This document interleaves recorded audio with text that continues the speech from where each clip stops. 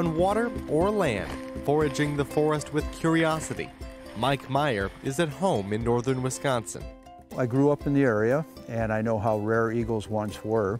As a research scientist with the Department of Natural Resources, Mike has come in contact with hundreds of eagles. About 520. It's at least that many now, probably closer to 600.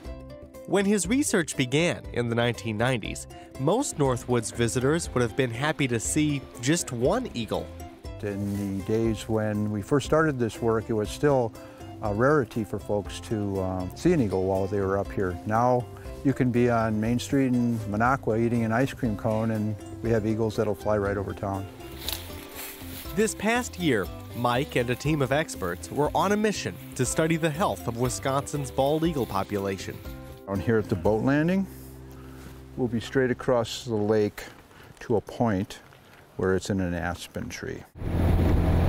We're going to 25 nests in Vilas, Oneida County, and up on the Lake Superior shoreline to ban bald eagle nestlings. It's no easy feat to reach an eagle's nest in white pines that can grow 100 feet straight up in what's described as a super canopy tree. When they build the nest, they don't make it convenient for the climber. Each tree is a different high wire act. He's got to find a way around the edge of the nest, but still stay attached to the tree.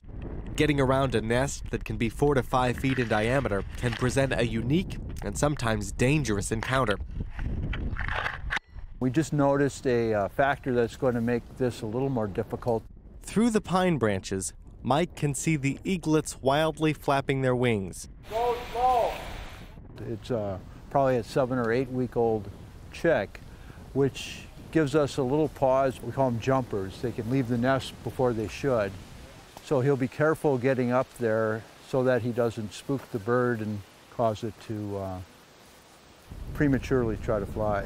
This bird's eye view shows just how close to the edge the baby bald eagles are perilously perched, and they're still not quite old enough to soar. It had pretty good flight feathers.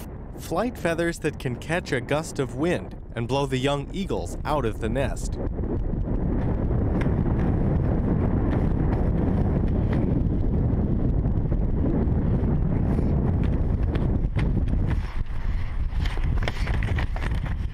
These are tense moments for the team. The climber works with caution and care. This bird is almost ready to fly. It's okay. This bird is at least 2 weeks to 3 weeks older than the other birds we've sampled.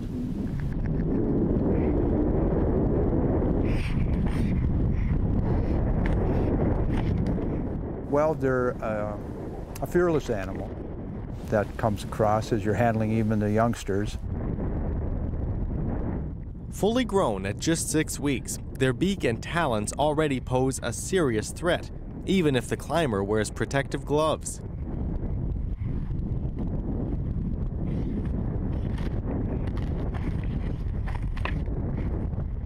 The adult eagles are always nearby. Folks are always anticipating that we'll answer by saying that they're harassing the climber and diving into the nest, but that's not the case. At this nest, an eagle circles overhead in a holding pattern, but never swoops in to intervene. They'll make noise and perch nearby, but they rarely, if ever, will even enter the nest while the climber is there.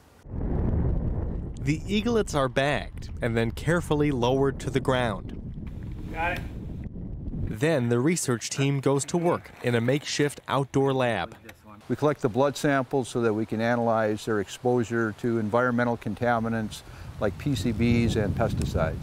Back in the early 1990s, we were in the process of delisting bald eagles. The Great Lakes bald eagles in Wisconsin and Michigan had very high levels of contaminants. In areas like this in northern Wisconsin, they had very low levels.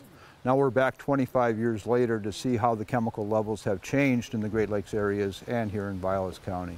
We already know that on the Great Lakes, particularly on Lake Superior and the Green Bay Lake Michigan shoreline, the levels of PCBs and DDT have dropped about 50 to 80%.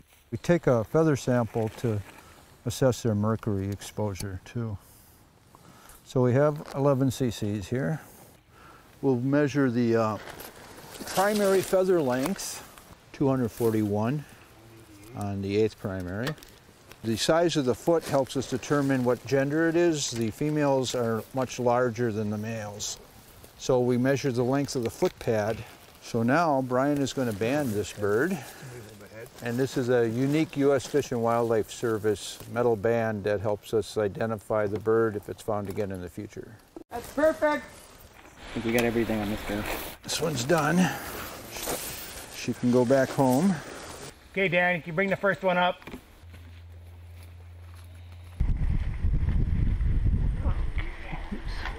There's your buddy. Hey, sis. How you doing?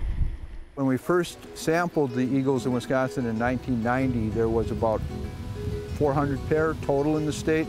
There's now at least 1,400, so it's almost quadrupled in number. For us in the conservation world, a good news story.